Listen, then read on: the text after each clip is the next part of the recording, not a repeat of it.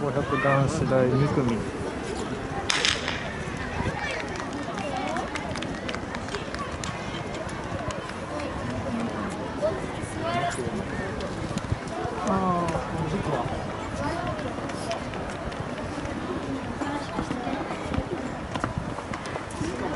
まだ大丈夫、すごい待ってる。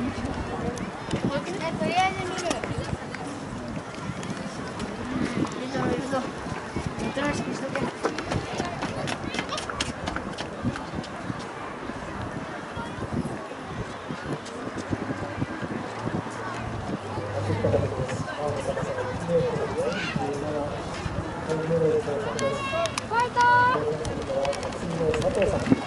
さあ第2組です。第2組先頭は21番なので、こちらが21番は伊藤君、伊藤龍馬君です。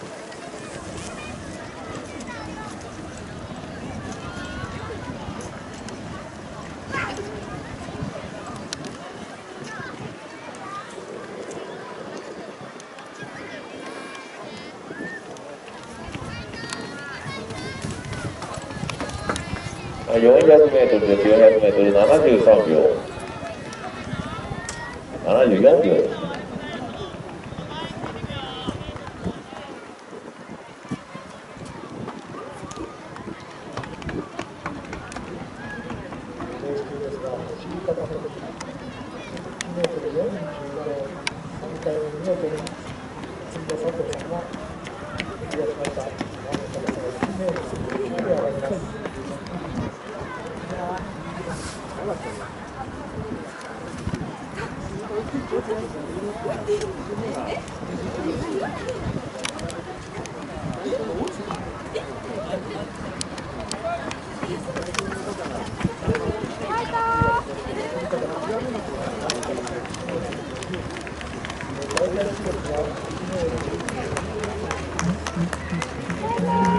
先頭加藤君、選手ジュニア、8番は水間君、二十歳13。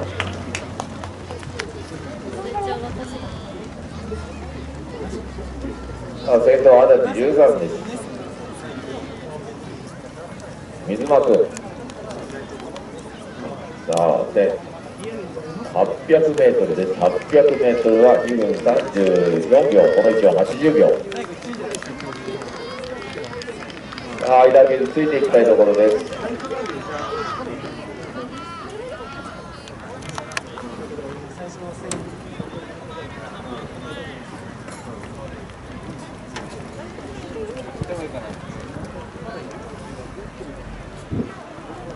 村松君、加藤君が2番目、3番目、ちょっと順位変わりましたが、ジュニアの1年生、その前に出た帽子の選手が、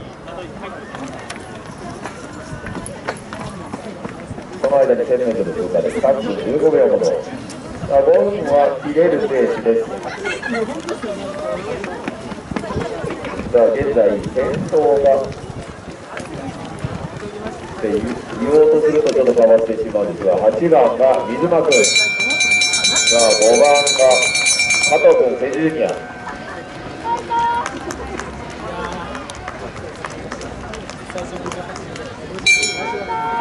まあいい感じかなと。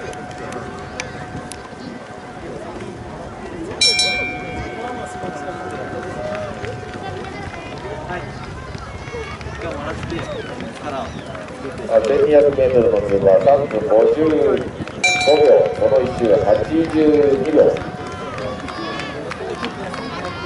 さあ、5分切れます。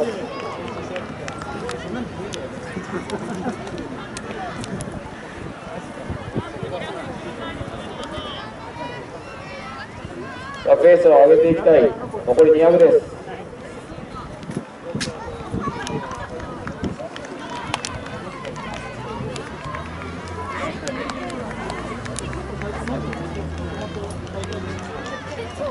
残り100メートル。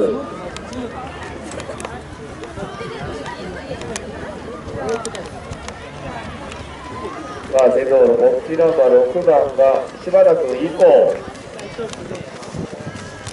して水松足立13、村松君、ペンチジュニア、加藤君、ペンチジュニア4分50秒台、54、55、16。